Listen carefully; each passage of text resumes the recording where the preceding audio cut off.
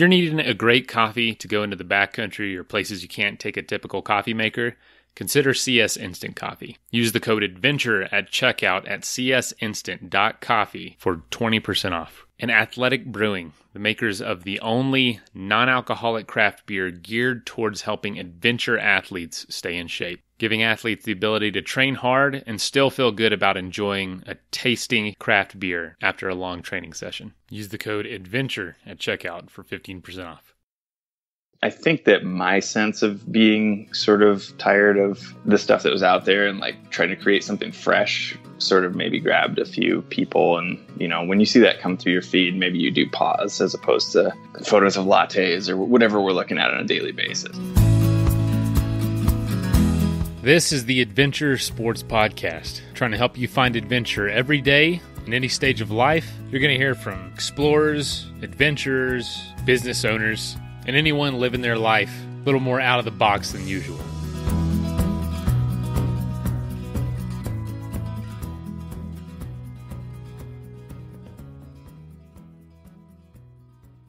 Hey y'all, today we're interviewing Brendan Leonard. He is the founder of the website semirad.com, which is semi-rad.com. It's basically a website for folks who love the outdoors, love adventure, but aren't, professionals. We're not, all out all the time. We love our sport and we love doing what we're doing, but we're not taking ourselves too seriously. And he's a humorist, blogger, and he's also a very well-known author. He's written a number of books, one that just came out on August 1st, which is Bears Don't Care About Your Problems. It's basically a collection of his 80 best blog posts put together. Highly recommend checking it out. Link for it's in the show notes. But Brendan has been featured in Backpacker, National Geographic, the Adventure Journal, Outside, Men's Journal, Sierra, etc. Just tons and tons of publications all over the place.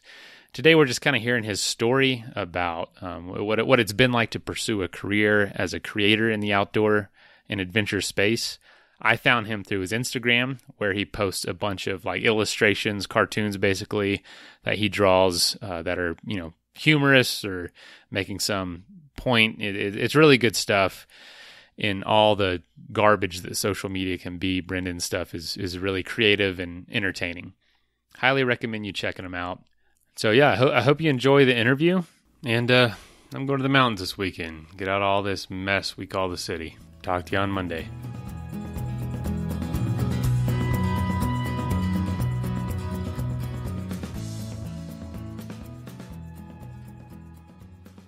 Could you tell us about your background?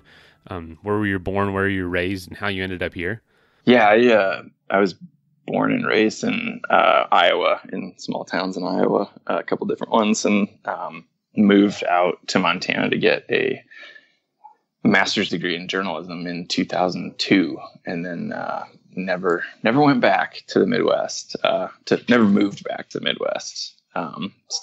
Did like a year in Arizona and Phoenix, and then have lived in Denver off and on since 2005, minus 3 years where I lived in a van and was kind of all over the West. But yeah, it's a good spot. As you know, it's a nice combination of being able to go to the mountains pretty quickly and then also being able to get Ethiopian food. Yeah, that's true. That's a good point. My wife's a teacher here in Denver, and I think her class has like 9 or 10 languages in one class. Oh, wow. That's pretty awesome. Yeah, man. So, Denver's a great location. And you said, you moved out to Montana and first had that kind of eye-opening experience. What was that like? I assume it was the mountains just blew your mind. Did you ever get to experience that as a kid growing up in Iowa? Yeah. And yeah, that's kind of like most of what my book, 60 Meters to Anywhere, is about. I had to go to rehab for alcohol abuse when I was 23. So that was the summer before I moved to Montana. And they took their journalism program, took people with undergrad degrees in other disciplines. So I had a marketing degree that I barely graduated with. So they took me, and yeah, it was probably my first year there was probably the loneliest hardest year of my life, but I was able to get out just a handful of times into the mountains, and was really searching for something to, I guess, like they tell you what you can't do when you're in like treatment.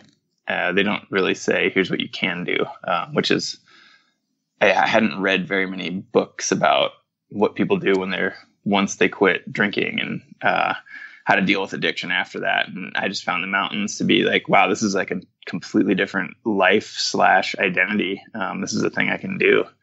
And from there I just kind of started hiking, started doing a little backpacking, and then got into climbing when I moved to Arizona. And then, and then it was just kind of in love from there. I guess in a way it kind of filled that void for you. Yeah, I guess so. Was it hard to stay off the alcohol? Yeah, I mean, at first it's like really difficult because you don't really know, because everyone around you, it's America, is like drinking for many, many reasons. It's like everybody can have a beer at happy hour. You just like, you don't really want to go to happy hour because you don't really like to drink one beer. So yeah, it's interesting for sure. But I wrote a couple 100 pages about it. So it's difficult, but yeah, if you have something else, I think it really helps fill that. So you're not just feeling like you're sitting around doing nothing, watching your life go by, I guess. I mean, is it hard for you to just continue revisiting that? Do a lot of people bring it up with interviews and stuff like this? No, by now it's like, it's been 16, 17 years since I've had a drink. So yeah, it's been quite a while. So it's, no, it's just, I've written extensively about it. So I sort of like done with that, not done with it, but yeah, it's out there already, I guess. Yeah. I come from a family plagued with it as well. My father, the day he found out my mom was pregnant with me, he had a beer in his hand and he set it down on the coffee table, and he hasn't touched one since. Wow. He's like, I got to get my life together. Yeah. Good for him. That's awesome. Yeah. I'm super proud of him. Very, very proud of him. And I can't imagine, it'd be a totally different life if he wouldn't have made that decision. Yeah. Or maybe you wouldn't know him at all. Yeah. I don't know. Who knows where it would have taken him. It wasn't a good place. Yeah. It's funny. It works for some people and some people it doesn't work for at all. So yeah, I know it. But, he does. And he drinks NA pretty regular, which I don't know. And I know that can be a slippery slope for some. For him, it seems to keep him kind of on that straight and narrow. Yeah. I mean, beer's an acquired taste, like everything is whiskey, coffee, and just like I drink a ton of coffee, but I'm in it for the drugs, I think and I've had like 2 NA beers in my life, and I'm like, I don't know. I might as well just drink water at this point. But, yeah. Whatever. If you don't like, that's what it is. He likes the taste, but if you don't like the taste, there's not a whole lot of reason to drink beer. No. Yeah. Yeah. Whatever works, man. Yeah. Man. So you mentioned moving around a lot, and, I know you lived in a van for a while. What was that experience like? Is that something, you think that's something every young person needs to go through before finding a place that they like to settle down, like having this experience of complete and utter freedom? Oh man, if you're that lucky and you can actually pull it off, yeah. But I mean, mine was sort of a convergence of being a job where I could work from the road, and then like a breakup. I took off, and so it worked out. But I think it's a cool way to see the country. But to be honest, before I did that, I had been, traveling across the U.S., across the Western U.S. just on my own. Like I had a job where I had 3 full weeks off a year. They just it was a nonprofit. So I wasn't making very much money, but they would shut the nonprofit down for a week during the holidays, and then a week in the fall, and then a week in the spring. And then we worked the whole summer. So, and then during the summer, I would be sent away for a week to go backpacking with inner city youth. And so I had these 2 big, 7-day chunks. Well, 9 days if you count the weekend on each end to work with. So I would, be in my car packed and be like, man, I'm gone. I'm out of here, and take off. And we had a little vacation on top of that too. So I had been all over, to the Grand Canyon a couple times, and all over Utah and Wyoming. And had, spent a little time in Montana. So really got to see the West through a lot of just the freedom that job allowed.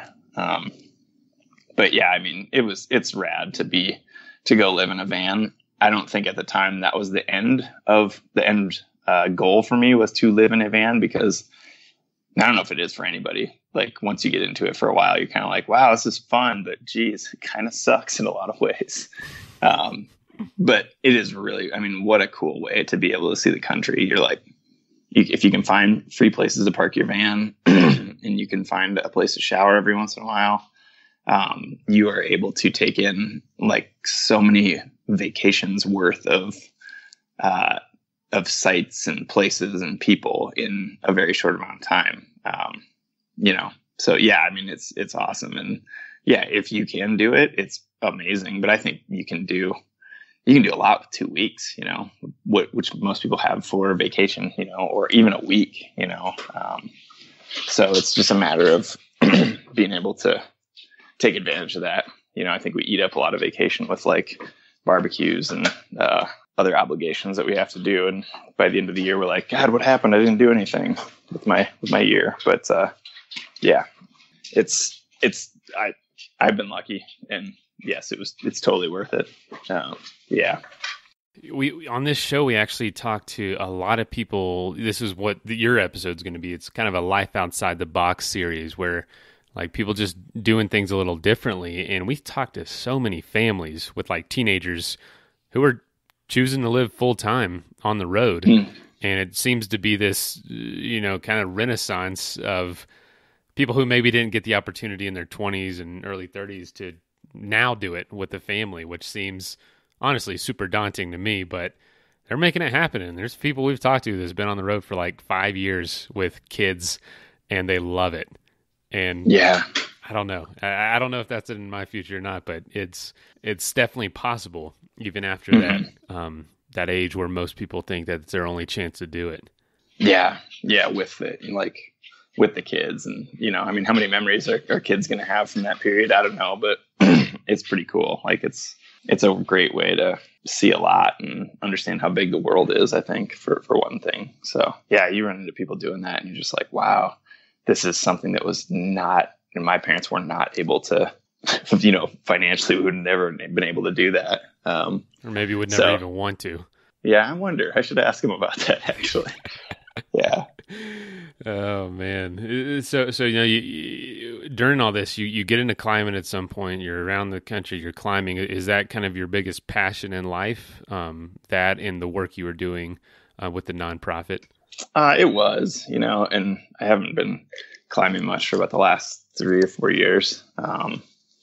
It was like the thing that gave me my, what I thought was an identity, when I quit drinking and was trying to figure out who I was.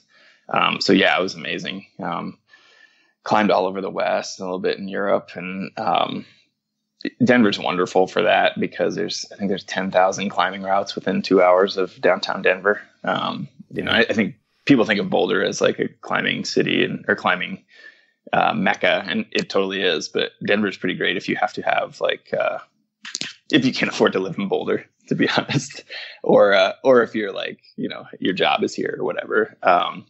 So it's really close to a lot of stuff. So we were able to, I would go climbing after work some days during the summer when it was light out long enough. And it was really cool. It taught me how to deal with fear, I think, or maybe not how to deal with it in a very healthy way, but survive it, I guess. And it's a great way to see places. I think everybody, if you look at it, a lot of people have different reasons they travel or different sort of ways they go places. There's a group of people who, I think they're called the extra milers. They try to, ride on every mile of Amtrak railway. Never heard of that. Right. Yeah. So, and then there's people who visit all the state capitals, and there's people who try to climb all the state high points. And it's like this way of sort of motivating yourself to get out there. And, climbers see way different parts of the world than other people. And people who go to Comic-Con, in different cities see different parts of the world, or people who go to visit every baseball stadium or follow fish concerts or whatever, we're all we all have this little niche that we do.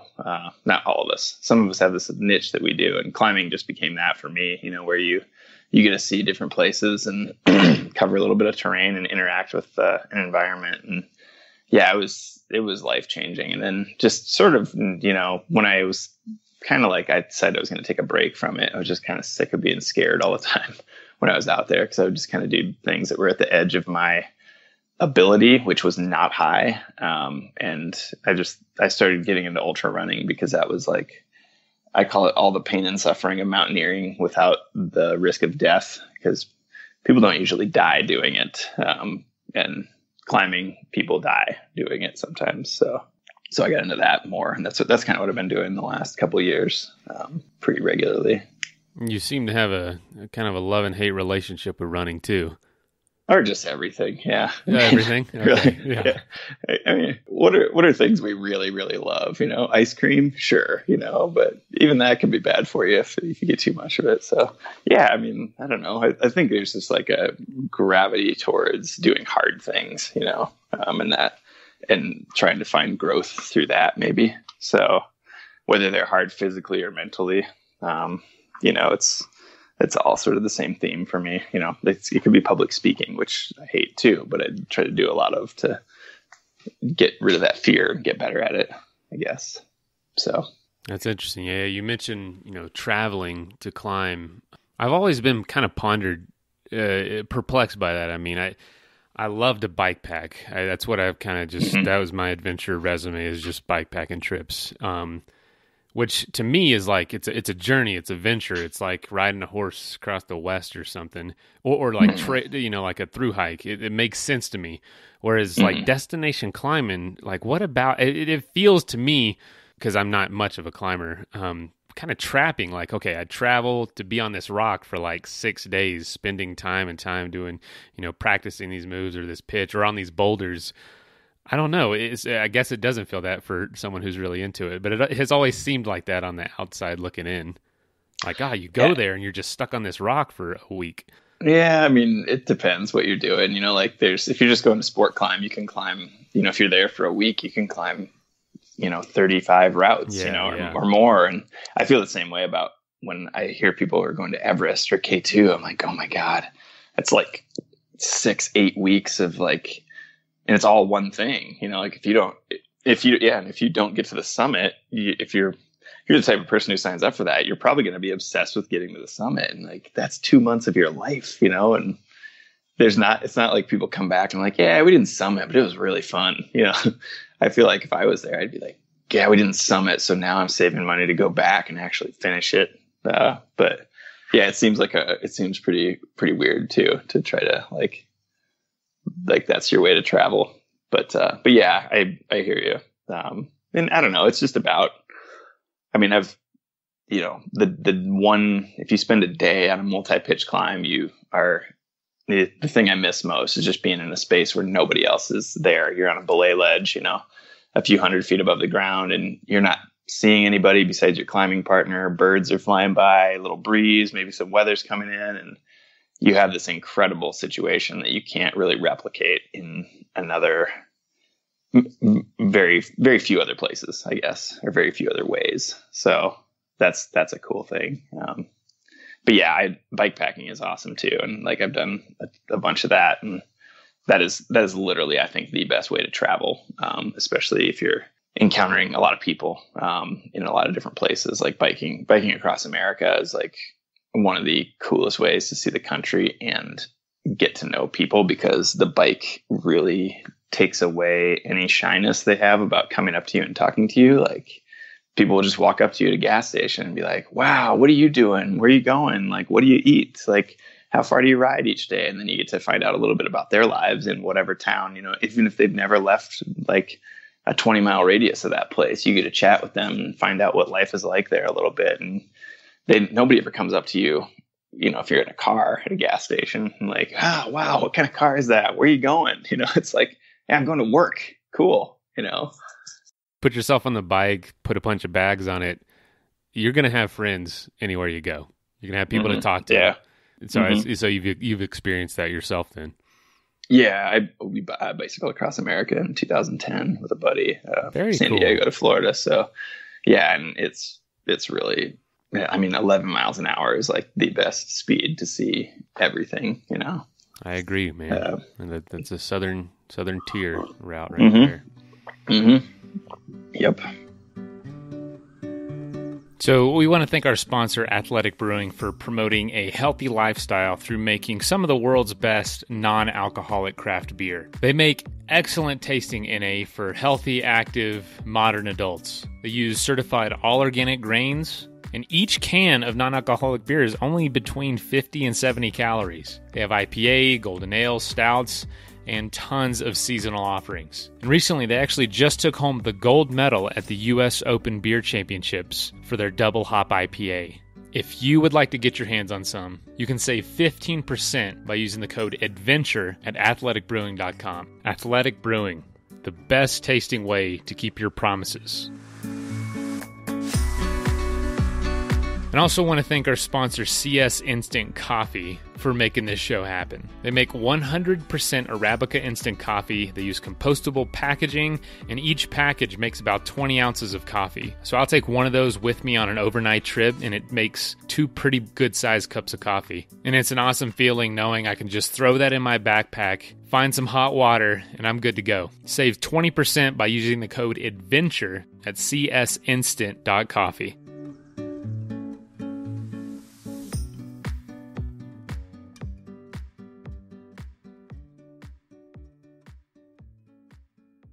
And you're getting in my bread and butter right there, man. I'm a huge proponent. I don't think there's a better way to travel. Walking is a little too slow, and I hate just not being able to just chill on the downhills. Like down a mountain is painful. It's drudgery, really. And with the bike, it's like finally this payoff. And like you said, it's something that a lot of people don't expect when they travel by bike is you meet the most interesting people, because they're going to be the ones most willing to talk to you, is the most interesting people in whatever town you're going through.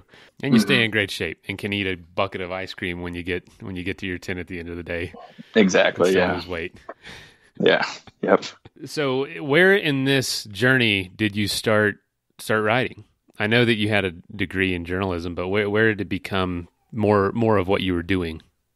Yeah, as one of my classes for my master's degree was a magazine writing class, and you had to get published to pass the class. So you can imagine you were trying to get published in like the magazines you'd heard of. But actually, a friend recommended I try to get published in a very small magazine called Idaho Magazine, and that was like 2004. And I was like, okay, I had taken a road trip, just a really quick 36-hour road trip around Idaho, and wrote a piece about that for this magazine and got $40. And the next year, I think my freelance income was $100. And then the next year is $1,200. And then after that, I just kept working in my, I had day jobs for the first 7 years that I was trying to be a writer, and I would just work in my spare time on these other things that I wanted to try to get, wanted to be published. I wanted to write for Climbing Magazine and Backpacker and Outside and all those publications. And at first they're not very receptive to you because you don't know anything and you're maybe not that good of a writer.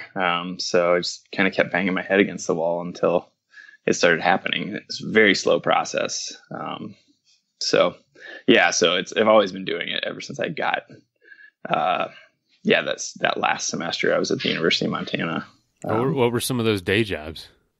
So I worked at newspapers for the first 3.5 years. I got out of school, one in suburban Phoenix and then one in Denver. It's like sort of weeklies that you didn't feel like anybody was reading. Maybe they were, I don't know. And then after 3.5 years of that, I've kind of felt like it wasn't really going anywhere for me, or I wasn't really fit for that type of environment it wasn't like getting to write very much that I wanted to do. So I ended up going to work for a nonprofit called Big City Mountaineers. And I was there for 2.5 years. And right before I left there, I got published in Climbing Magazine for the first time. And then I I had been working and trying and getting gradually a little bit more success the whole time I was there, writing for smaller adventure publications. So yeah, by the time I left there, I took a job writing copy for IBM for a little over a year. It's a different world. Yeah, it was a friend who connected me, and he's like, this guy can do this, and I think he can do this. And yeah, it was a great job. Really, it was like, I mean, if I wasn't into adventure writing, I would still be doing that. It was a really great thing to be able to do from home, to be honest. But yeah, and as I did that job from home, I was able to just grow the side. Started my blog in 2011, and that started growing. And then finally there was enough work where I said, I think I'm going to make a go of it. And that was 2012. Decided to try to do it full time. And for about 3 or 4 months, I was kind of not sure if I had made the right decision, not really sure if I was going to have enough money coming in. And then things really started happening after that. And yeah, it was great. So here we are. Still no full-time job now. So yeah, man, that's if you can get behind the scenes and see kind of like what we were talking about, what's really going on, it's a grind. It's people think you've made it, but it's so gradual for most people, for most of us. And with these, jumps, these breaks, but nothing really ever feels like I've arrived. It's always, I'm sure it feels a lot of ways like, day one, like you first published in Climbing magazine, you probably felt like I've made it. And then you didn't realize it was another, huge struggle up until where you are today. Yeah. Your blog is one of those things I've always read. I've never heard it said out loud. How do you pronounce it? Semi-rad or semi-rad? Whatever you want. I say semi. I don't know if that's correct. That's how I read it in my head. Semi-rad. Okay. Yeah. Okay. There you go. Yeah. What does the name come from? I just was trying to figure out something that celebrated sort of the rest of us who are not climbing 514 and winning races. And sponsored.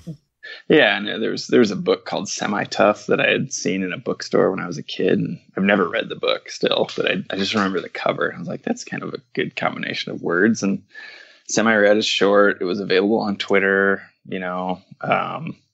Easy to remember. The URL was available, and it just seemed to capture like what I was talking about. So, yeah, it was. I think I bought the URL for $25 in 2010, late 2010. Yeah. And then just kind of decided I was going to post a blog every week and see what happened. And,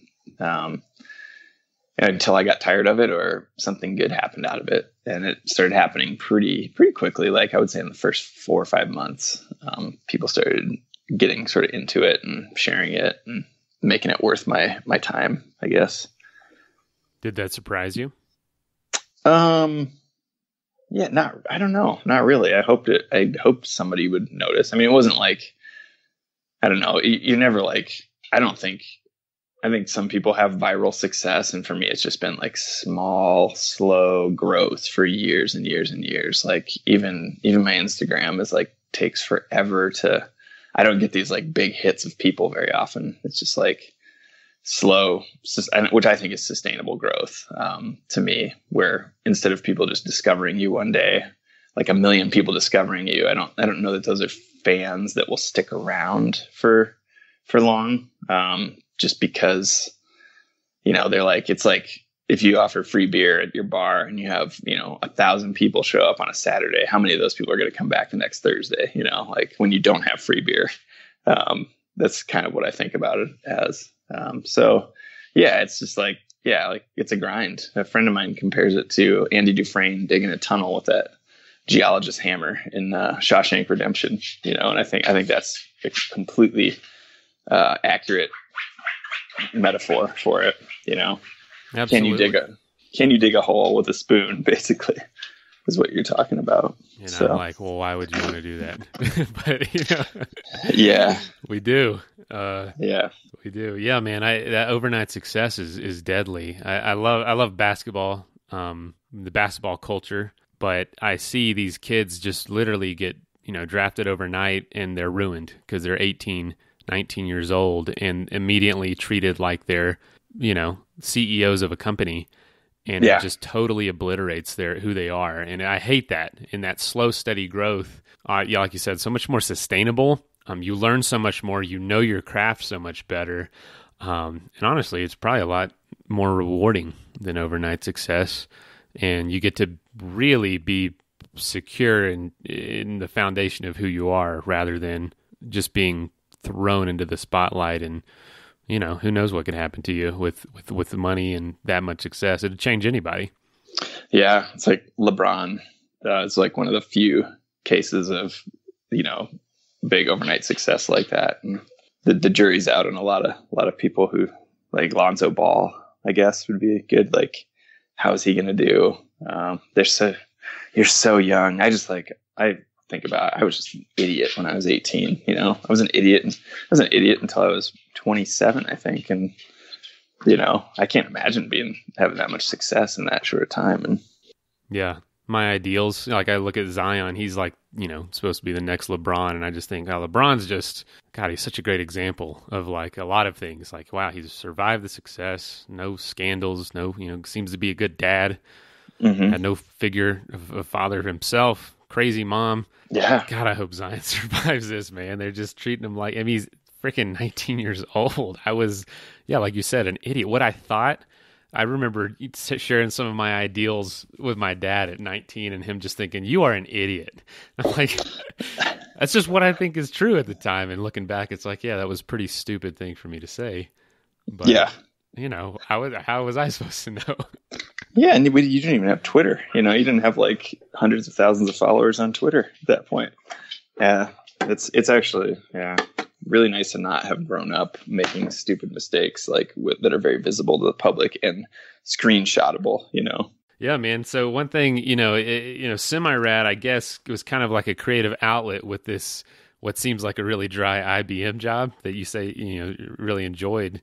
And it took off. Semi-Rad did. When did the illustrations start becoming a thing, and why? Why did you move in that direction? Was that just a unique expression outside of just words that you could share some ideas, some jokes? I did a couple flow charts on my blog, which became probably a couple of the most viral things I've ever done. Had shared a couple thousand times that really drove traffic to my website. I think they're probably a couple more of the more popular blog posts I've done, but they also just get stolen. Like, people just screenshot them and then put them on their own thing and don't credit you. And they were very low tech. Like, I literally sat down in a coffee shop and drew one on a piece of like typing paper or printer paper and would take photos of them. They're not even good photos. You can barely read everything.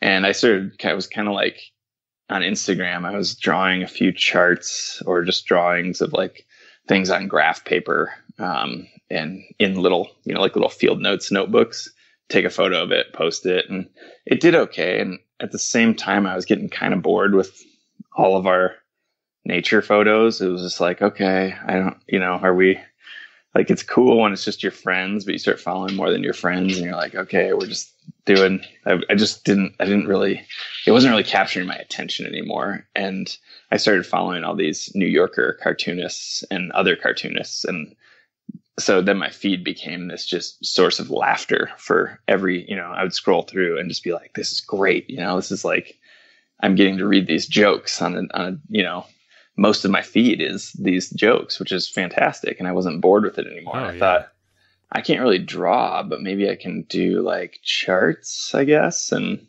so I bought an iPad just to make it a little bit more professional looking, and then potentially, have the actual files to be able to, I don't know, print off or make prints of or make t-shirts out of them or something like that. And I mean, to this day, I only know how to use one paintbrush in the program that I use, and it's the same thickness and everything is the exact same. And I'm like, this is all I can do, really. So I still can't draw at all. If I draw something for my blog or Instagram and it looks like I drew it, it's like I traced it. I found a photo on the internet and traced most of it, or moved an arm or a leg or something like that. And and it just sort of, I think that my sense of being sort of tired of the stuff that was out there and like trying to create something fresh sort of maybe grabbed a few people, and other people were, when you see that come through your feed, maybe you do pause as opposed to photos of lattes or whatever we're looking at on a daily basis, because I still have a normal feed, where there's a lot of stuff that I do see what my friends are doing in the outdoors, and it's cool, but it's probably half of what I see. And I like the other stuff too, because it makes me think more and laugh more. Because you can't really make a photo that funny to a general audience. If you can in a caption maybe, but it's the visual joke is so quick to deliver. So I've been learning as I go, and what works and what doesn't, and what I'm good at and what I'm really terrible at and should never do again. So yeah, it's been fun. And that's the same thing. It's like very slow growth, and still I see a lot of other people who have the same sort of accounts where they draw stuff, and whether they're objectively better or worse than mine, I don't know, but I think they post more and see more growth out of it. And I just don't have time to do a post every single day, which is what the Instagram algorithm rewards. I do like 3 a week, and like that's my limit, and I'm okay with that. It's like I can't really be like trying to come up with 7 drawings a week for no money, so it's been super fun though. Like I think if people find out about me nowadays, it's probably through that. So it's getting harder and harder to get people to read anything that takes more than 10 seconds, which is a shame, but that's the way the world is right now, I guess. That instant gratification. I know when I scroll through my feed, I enjoy seeing anything from you, from The Onion, follow a couple other just joke, stuff, some basketball stuff, and then just tons and tons of pictures of Photoshop landscapes with beautiful women, facing away from the camera. I mean, can we have any more of that? It's kind of like when you go in OR. I don't know what it was about this summer, but I was like, can anyone else make a water bottle here? Like there's 400 companies selling colored water bottles. How is there a market for all these people? And then I think about the same way with these Instagram models. And so when I am scrolling, I can, obviously your stuff is branded. It's that yellow title box with some, primary colors and a white background. It catches your attention for sure. Yeah, hopefully. I mean, I don't know. I'm just trying to make people laugh, right? And like, I guess or think a little bit. So hopefully that happens. And yeah, I don't know. It's such a hard thing water bottles, what a market to break into. I mean, that would be tough, right? And then you have overhead too. You're like, we're going to make these water bottles and then try to sell them, or I don't know how that stuff works. It's terrifying to me. And like buying an iPad is very low commitment. If this doesn't work out, I can just watch movies on this thing on planes or read, Kindle books or whatever.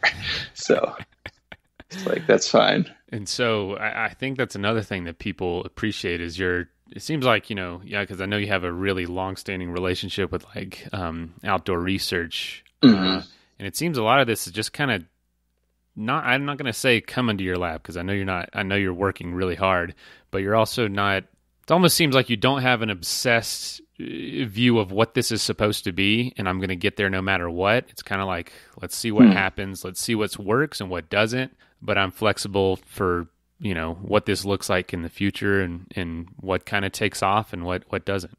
Oh man, I think you kind of have to be like that nowadays. Like you kind of have to be able to pivot and evolve, because everything is evolving so quickly, like we have already social media platforms that have like become huge and then gone away, like they're no more. So you kind of have to either diversify or, think about how can this work in a different format that people will actually like, or how do you stay relevant, I guess. And my favorite Seth Godin quote is something to the effect of start small, start now. You can always go big later.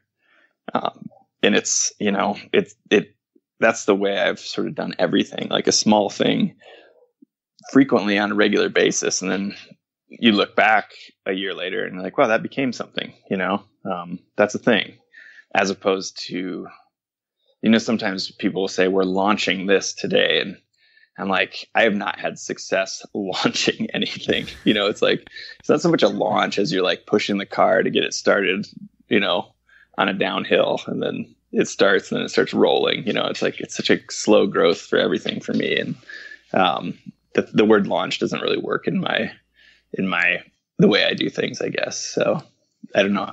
I think people have different resources too, where they can launch something, and it's like they have contacts or friends who are a big deal and that can help you launch something. And I'm kind of like, I'm doing this thing right now. It's little, if you like it, share it. And the people who like your stuff will share it with their friends, and maybe they don't have 5 million followers, but maybe they have 200, and maybe 3 of those people like it, and they'll share it with their 100 followers or whatever. And it's like, it's sort of a slower, smaller way to do that. But yeah, I don't know how to do it. I know how to grind, I guess. And that's the best way I can do it. Yeah. Got this grit. You just keep going. And, I think a lot of people could learn that from you. But, I know there's no way to predict what this is going to be, what's semi-rad from Instagram or the blog is going to be 10 years from now. But what do you hope it becomes? Boy, if I'm alive 10 years from now, I'll be psyched. And I don't know what. I mean, I have no idea. 2 years. What do you hope? 2 years. Yeah, I don't know. I hope I can keep doing it, and people are still getting something out of it, I guess, and they have other projects, book projects and stuff that I'd like to do. But yeah, I just hope I can keep helping people get through life, I guess, with a laugh, or maybe sit back in their desk chair and say, I never thought about that, and think about things in a slightly different way. Generally, you just want to help people, I think,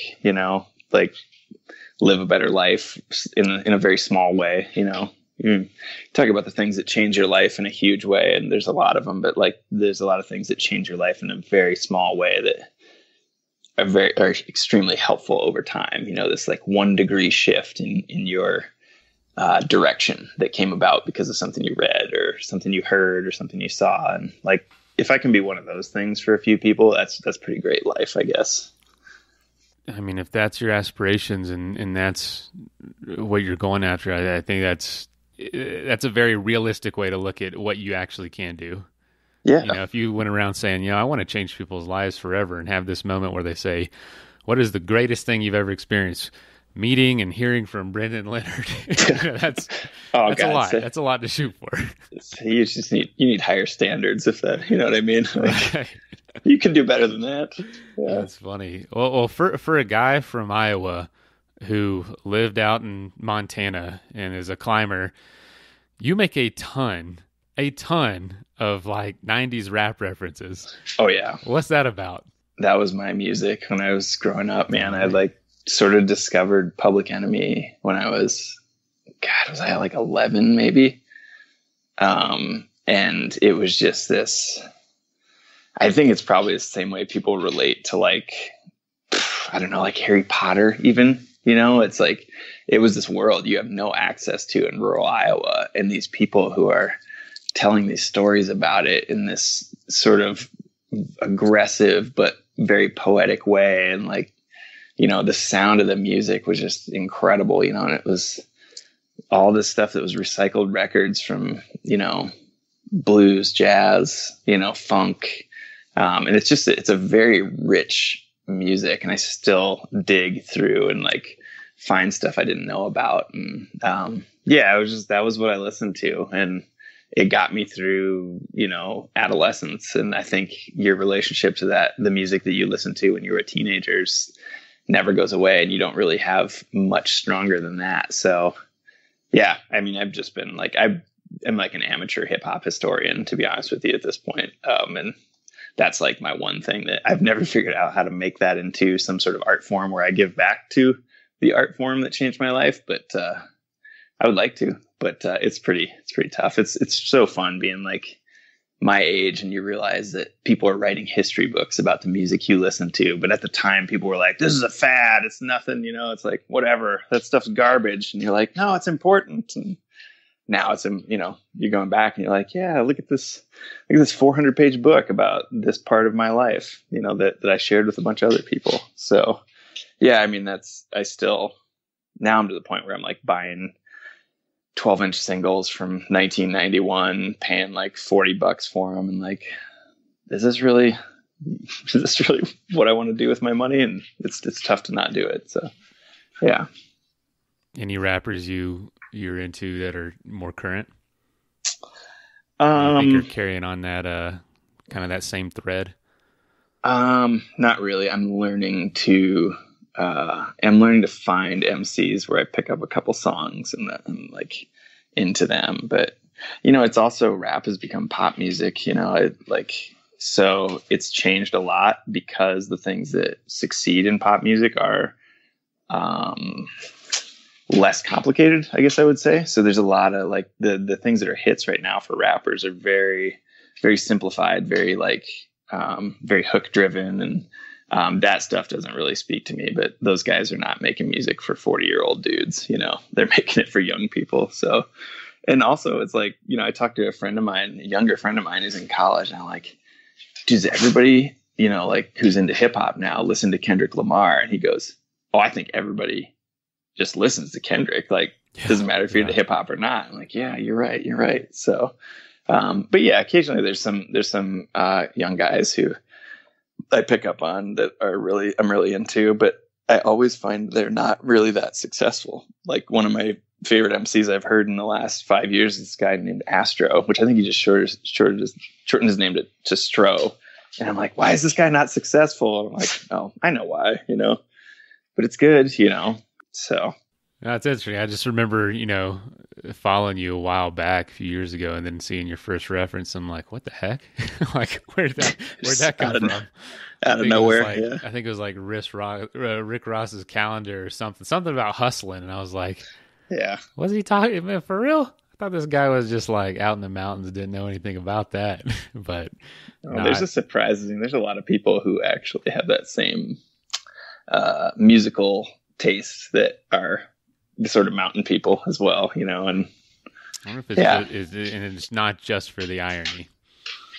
Oh yeah, I think it spoke to so many people, because we were the generation that Yo MTV Raps reached in the suburbs, and anybody who had cable could access hip hop. And like, once you see the visual of it as well, you're like, wow, this is just like being able to travel,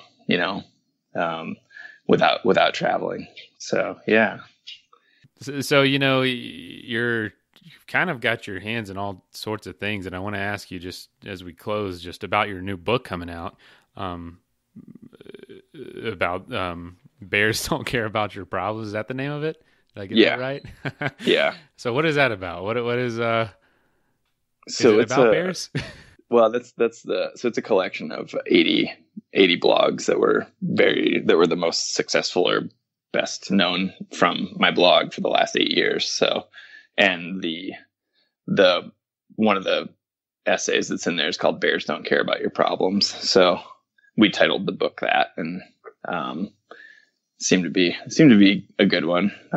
And yeah, it comes out August 1st, and I just went through and, kind of looked at what people liked and what I liked and put all the essays in a book for the most part, it's chronological, starts at the beginning and ends more recently. But Mountaineers Books decided to publish it, and it'll be out in a couple of weeks here. And we did a little book trailer, which is a live reading of that title essay on a stage with my wife in a bear costume next to me, in a rented, smelly bear costume.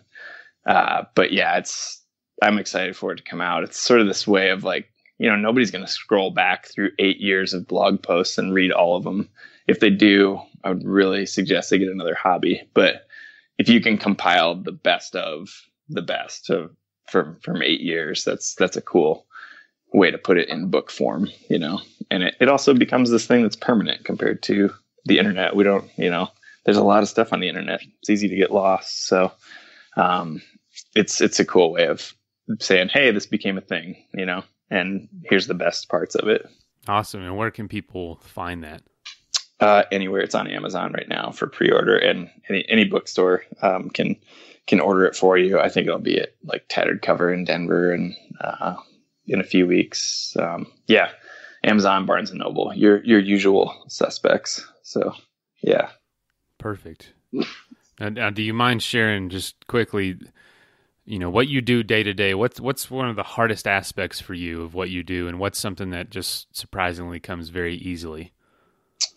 Oh man. I think the hardest thing right now is that I've been doing this for 8.5 years. So to come up with something that is up to those quote unquote standards, is like, you kind of have standards for yourself. You're like, is this going to succeed? Will people like this? When you write a piece, and I have a deadline at, midnight tonight. I have to meet with my blog this week. So, cause it goes on Outside Magazine's website now too. So I send them the copy, and then it goes up on Thursday on my site and their site. And you kind of have to think, okay, how's this going to go over? And is this quality? And your definition of quality just keeps rising. So some weeks it's like something that comes to you when you're out, like taking your dog for a walk. You're like, that's brilliant. That'll be great. And then some weeks it's just, it's like lifting weights, to make something. So I don't know if it ever comes easy, but it's, what's really easy is checking the stats when it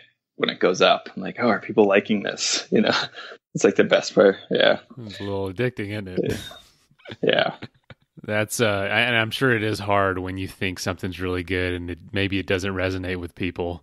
I know with this show, I'm really surprised by what takes off. I'm like, oh my God, I've been wanting to interview this person for years. It's up. It's going to just blow up. And people don't like it. And then some random interview I didn't even put any time in, people loved. God, you have no idea, right? You think you do. And then it's just like, oh, okay. All right. I guess, but you're always learning, right? You're just learning as you go still. So no matter what.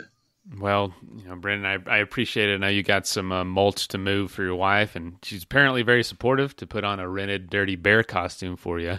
I see that on your feed, so I don't want to keep you from her. But yeah, thanks for doing this. Thanks for just letting us look kind of what's behind the scenes for somebody who's trying to make it in this unique way in the outdoor industry. And congrats on everything you've done that's successful, and I hope it just continues to grow for you in whatever way that river seems to go.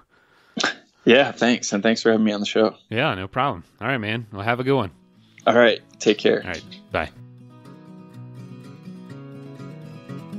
Well, first of all, thank you so much for listening to this episode. It really means the world to us that you want to spend your time with us. If you'd like to help us further, please just leave us a review on iTunes, share us on social media, tell your friends about us. You can become a patron, a supporter of the show for $5 a month at patreon.com/Adventure Sports Podcast. And if you know somebody that would make a good guest, reach out. We're always looking for good adventure and outdoor stories. And lastly, thank you to our sponsors, whose messages follow right now. Athletic Brewing makes the best non-alcoholic craft beer. Go to their website at athleticbrewing.com and use the code in our show notes to save 15% on your first order. After all this adventure talk, if you're needing some gear yourself, but you need some advice before buying, go to backpacktribe.com, where you can ask questions to the owners who have experience with all the gear, as well as all of it for sale right there on their website.